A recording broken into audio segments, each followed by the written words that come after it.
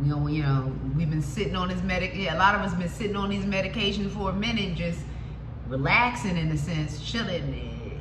Is the ride about to be over for Tirzepatide compound?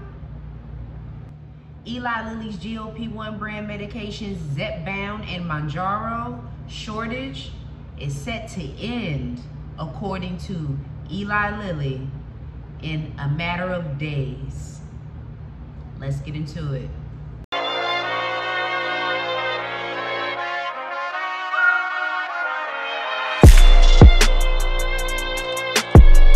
It's Jasmine Nicole, and welcome to Weight with Jazz, a safe space for the obese, the overweight, those who just want to lose weight, and myself to share our weight journeys and a little bit of my life too. Used to be 284 pounds 12 years ago, lost 175 pounds through intermittent fasting and running. It got me to, lost 115 pounds.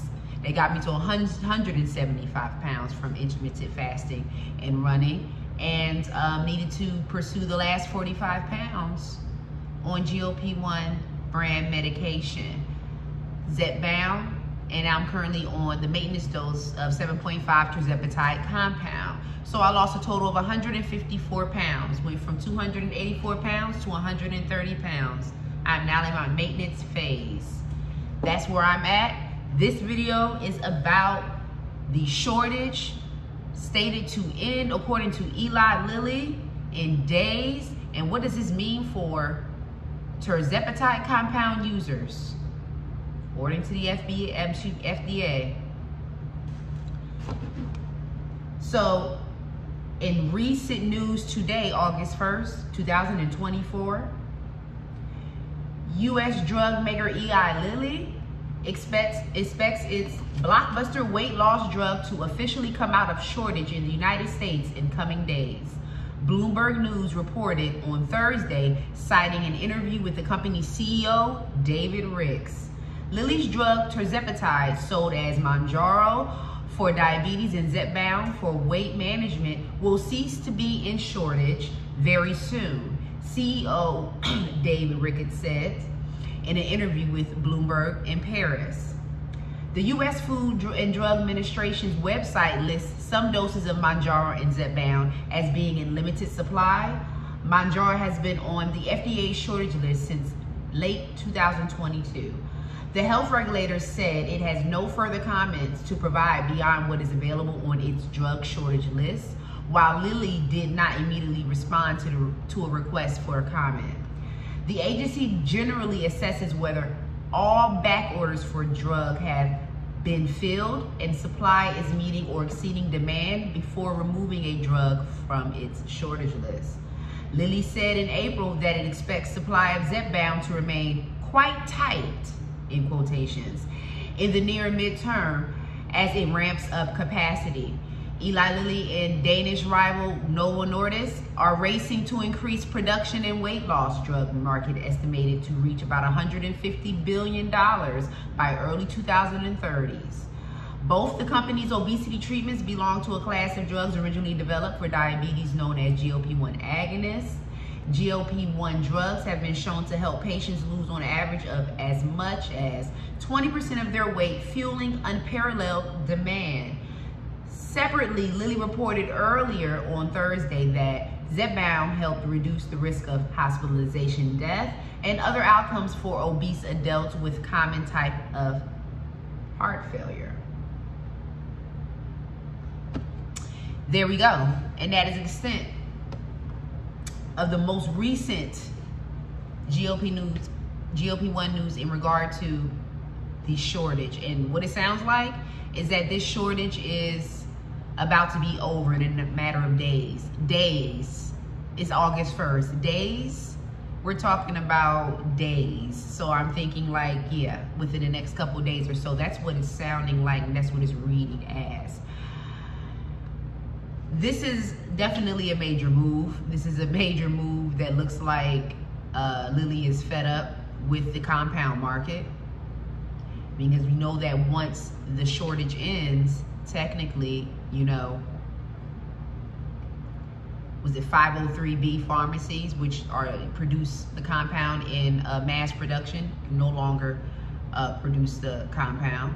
What does that mean for 503A pharmacies that individually produce compounds for patients? Is that going to apply to the 503A pharmacies, which most of us are patients of? And this is drastic. It's a matter of days. I mean, we better be watching the clock and inquiring in with your health physicians, your telehealth providers. What happens if this actually goes through, or is this like a type of scare tactic or bluff? I mean, obviously the shortage does need to end or relieve itself, but according to previous information that was forecasted, shortage was not set to end until 2026, from my information. Now all of a sudden we come with an abrupt announcement that has a little personality to it, in my opinion. It's abrupt. It's like we got to make an expedited move, and we know that as long as these compounds are fueling, which they are definitely entering the market, they have their own market itself pretty much, and it seems like they're becoming a competitor to the brand name GLP1 medications, because obviously it seems like the compounds are becoming somewhat of a threat to the residual revenue that the brand medication provides, because the insurance covers it, and then other people who can afford it will self-pay, but for the most part the insurances will pay that continuously, making it residual. So these funds are just coming in. The compound market now is a countering agent, although it's an assisting agent, because it's there as a result, well, of the shortage, as far as being used for those purposes, because compounds have been around in general. But weight loss related compound, GLP1 specifically, in this situation is because of the brand name shortages. Now, although I want to be on this for a lifetime, I don't know, based on the constantly evolving GLP1 news and its accessibility, I mean, I don't know if it's going to be available. So, I mean, we need to be mindful, and have plans in place. Have enough of a supply in place. Fill them scripts, get them filled. Like I said, things are changing every day.